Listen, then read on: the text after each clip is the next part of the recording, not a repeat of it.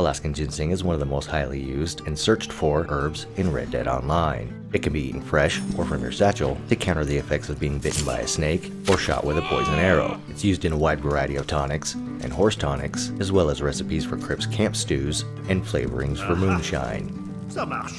It's also a frequent feature on the global daily challenge list, as well as possible unknown future uses.